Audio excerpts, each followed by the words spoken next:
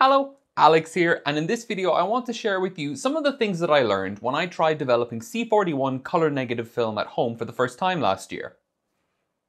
Let's get into it.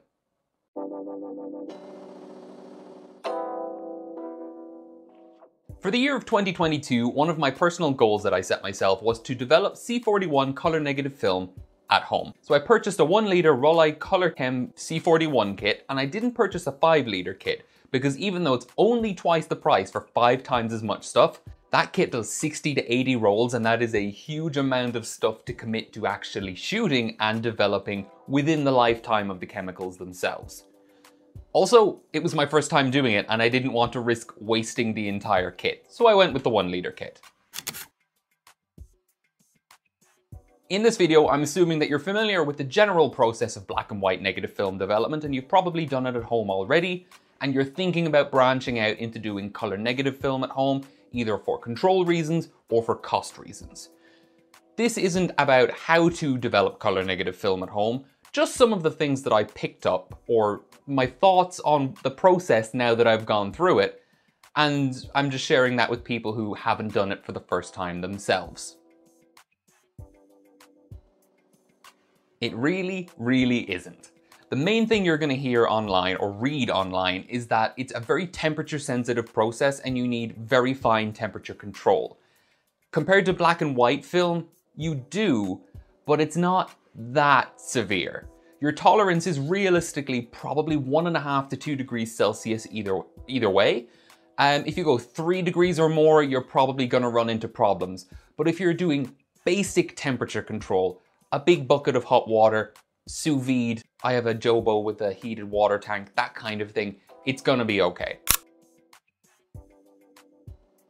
In my opinion, the main time that you're really going to need precise temperature control is if you're, say, a wedding photographer or someone else where you have a large project where you're shooting a lot of the same film and you need it, not just want it, you need it to look exactly the same. If you shoot, say, a dozen rolls of Portra 400, memes aside, at a wedding, you don't want to have to go and make a million Lightroom presets or just batch process things with slightly different tweaks to the HSL just to make sure that each of these rolls lines up. If your scanning process is consistent, then having consistent temperature control will enhance the consistency of these things roll to roll. But for me, shooting 6 different rolls of 6 different things, it doesn't matter. I did a couple of runs where I was at 37.5 degrees, a couple where I was at nearly 40 degrees. They're fine. But if I were to do the same film at those 2 temperatures, say I did a side-by-side test, there probably would be a noticeable difference and there probably would be a bit of extra work required in post to get them looking the same. And that's where the really critical temperature control comes in. For normal home development, for casual people with a few rolls, especially of different things that aren't being used for the same purpose, it's fine. I had never seen wet color negative film before doing all of this, so when I pulled my roll of Lomochrome purple out of the tank, it looked kind of milky, almost as if the Blix had started to die, even though it was only 2 weeks after I had actually prepared the working solutions and I had stored them well in the dark and cold, protected from oxygen. I had no idea what was going on. And I don't say panic, but I did go to my friends on Discord and ask them what the hell was going on. Sure enough, it's just because the film was wet, and it turns out certain color negative films do look a bit weird, almost like what you would expect from an underfixed black and white negative when they're wet, and that clears up when they dry. When I was researching which kit to actually go and buy in the end, Tetnol, Rollei, etc., there's a pretty clear divide between people who insist that literally every single kit is literally exactly the same, and people who say it doesn't really matter. They're kind of both right. The developer, CD4, Color Developing Agent 4, is it's a described part of the C-41 process. If it's not CD4, it's not a C-41 kit. So the developer should be functionally or potentially literally identical in all cases. Where the difference comes in is the bleach and fix. Short version, you can have a 2-bath C-41 kit where you have developer and then Blix, which is bleach and fixer combined, or a 3-bath kit, developer, bleach, and then fix. Basically, Blix doesn't last as long, and it's a lot less convenient in that your times get very, very long very quickly, as in your actual Blix time can go from a few minutes up to 15 or 20 minutes as they become exhausted. With a separate bleach and fix, your times are going to be much shorter, probably in the 8 to 10 minute kind of region, and they'll probably stay closer to that as the kit becomes exhausted. So if you're into more like process control, a 3-bath kit might be preferable. Realistically, it doesn't matter, probably. But the point is, the difference between the kits is functionally very small, and it's down to personal preference, and it doesn't actually matter where you buy your kit and who makes it. I wore basic nitrile gloves while I was doing all of this, and that turned out to be a good thing. It did protect me from a couple of spills and spits with the tank, particularly with the Blix. And I wore my gardening jeans, which did get splashed with a bit of Blix here and there, and they did develop holes after I put them through a hot wash. So protect yourself, protect your skin, and don't wear clothes that you actually care about. Let's say that you find, after a bit of experience and trial and error, that your favorite color negative stock gives negatives that are just a little bit thin with normal development. You can push them by a fraction of a stop, give it an extra 10 or 15 seconds of development, and just give it a bit extra density without needing to overexpose it when you're shooting. Like say maybe you can't and you actually need to work in available light. I'm not talking about full pushing and pulling, which is a whole other ball game and gives you way more control, and a lot of labs don't even offer pulling. Most don't, and a good few don't offer pushing or will charge you quite a bit extra for it, potentially. There are some that will do free pushing 1 to 2 stops, but that's beside the point. Most labs don't do that. Doing this at home, you get a lot of control. If you find a certain film that you like to develop or shoot a certain way, you can really dial in the process to suit your own personal taste. And that level of control, as I said, is invaluable.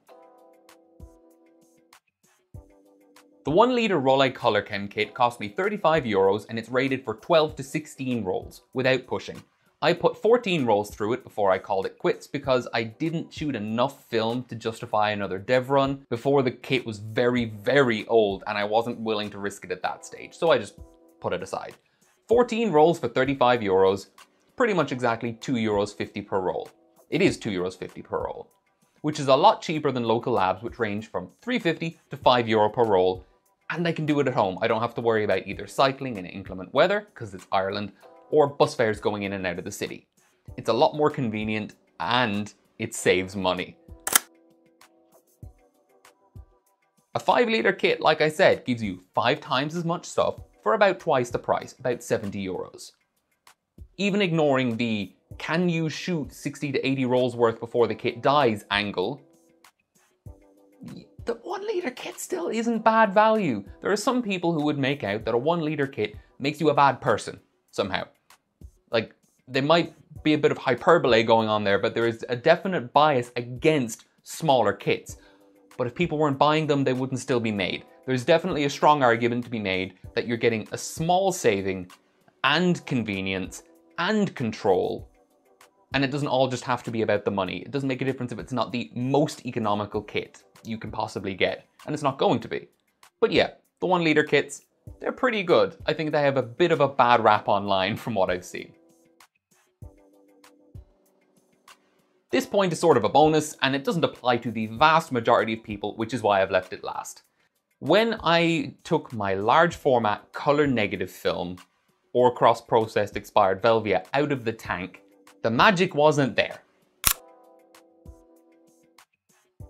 There's something magical about seeing that 4x5 inch slide on a light table, up against a light, whatever, just it's magic, right? Slide film in general is magical, but especially in a big sheet size. And that magic isn't there with color negatives. When I took those out of the tank and I saw them and it didn't hit me the same way, I realized that's why E6 sheet film is so much cheaper relative to color negative film in sheet film format than it is in 120 and 35mm roll film formats. People want that magic, so they buy more slide film, production goes up, economies of scale, next thing you know, Ektachrome is actually cheaper than Portra in 4x5. It's a small thing, it's just something I'd never thought about before. And yeah, E6 sheet film pricing suddenly makes sense. So nothing in this video is particularly groundbreaking, and it's just a couple of things that I've observed or realized after the fact that I think might prove useful to somebody who's on YouTube looking up home C-41 development and just kind of a bit nervous about the whole thing. It'll be fine. You're probably not going to screw it up. Don't worry about it too much. That's all I have to say for this video, so stay safe and bye bye for now. If you don't already, follow me on Instagram at Chaka1277 for new pictures every day. If you like this video and enjoy what I do on the channel, please consider subscribing or checking out my Patreon, where the tiers start at just €1 per month.